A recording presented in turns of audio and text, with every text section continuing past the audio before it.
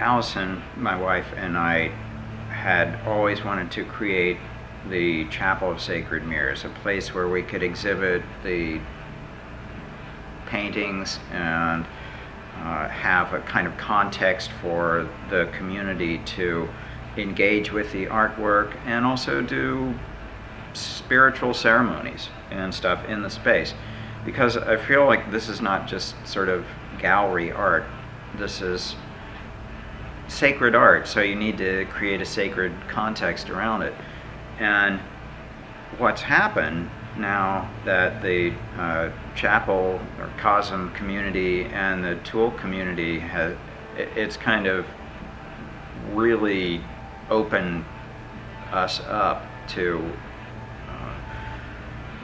so many people come in wearing Tool t-shirts, and they're really part of the Tool army, and I feel like there's been a tremendous support from the Tool community for what we're doing.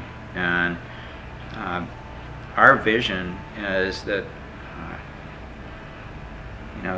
the chapel that we have here in Chelsea in New York is kind of a sketch for what we really like to do, which is to create sacred architecture. We'd like to build a new kind of sacred space that will include a tool shrine, something that to acknowledge the communities and the importance that Tool has played in our lives, and share the rituals and various other kinds of things that we've done together, and some of the artwork and support materials for the video and for other kinds of things, special items, some memorabilia and stuff like that. This is what we envision creating.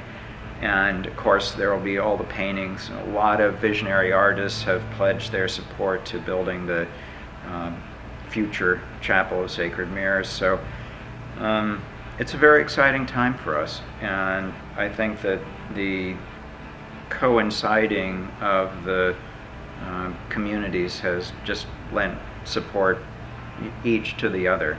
And of course we feel the great beneficiary of the Tool family. I'm Alex Gray, and this is Allison Gray, and we're the co-founders of the Chapel of Sacred Mirrors here in New York City. And next time you're in New York, please come and visit us. We're in Chelsea, the art gallery and nightclub sort of epicenter of the world. And we're on the 4th floor of the Spirit Building. And we do a lot of community gatherings here, full moon, new moon, the entheocentric salons where we do live painting and all kinds of things. Allison's works are here on display, and there's about 50 paintings of mine. And this place has become a little bit of a pilgrimage spot. We've been open for 3 years now, and these are artworks dedicated to opening people's third eye.